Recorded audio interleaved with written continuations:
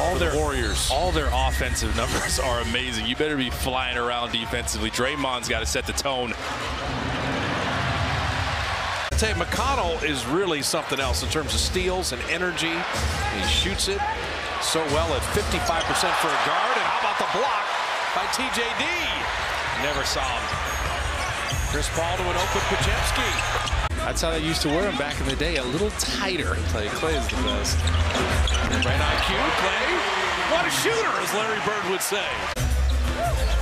There's going to be runs this whole game. That ricocheted to GP2. Trayce Jackson-Davis stayed with it. I love the second efforts by the Warriors tonight. You got your 2 for 1. The Warriors are shooting 56%, but you're still trailing by 1. Wiggins staying with it. Trayce staying with it. And TJD will get to the line. Glass. I'm a sprint in there early. So understand what's happening. Put yourself in position early to get the offensive rebound. First Fridays and more. At ThriveCity.com. As well as you played offensively, the Pacers are right there with you. GP2 sent away McConnell. You can see he's feeling good. He's comfortable. He knocked down, as you said, a couple of threes, getting Doug McDermott an early look. But hockey players, they rub some dirt on it. Seriously. They're amazing. No, they're as tough as they come.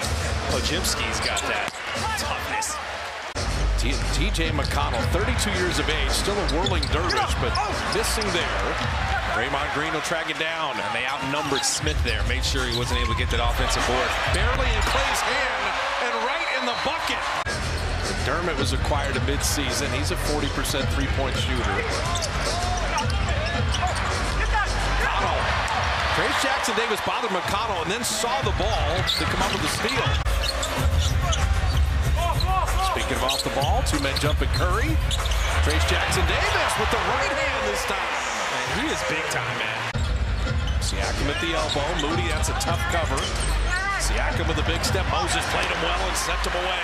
No blow-bys here. You have a couple DMPs or lesser minutes. Don't hang your head because this league changes quickly.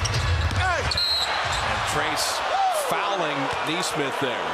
Moody hustling for the rebound. Setting up JK, but there's Turner again. Here's Paul rocks into a jumper. And Trayce Jackson-Davis with a rebound. He's doubled. He's still got a whole quarter. What a play by Shepherd as he comes up with a steal. And McConnell will put it in and draw the foul. And their intensity is through the roof. Quality player, but missing from the baseline. Chris Paul's got it. I mean, you can run out in Indiana. But Trayce Jackson-Davis following the Draymond miss. This got to be perfect this final 3 minutes. This zone has gotten them some stops. Neesmith is his own buster, but missing the three. You need points, you need him in a hurry. Step back, hurry, three.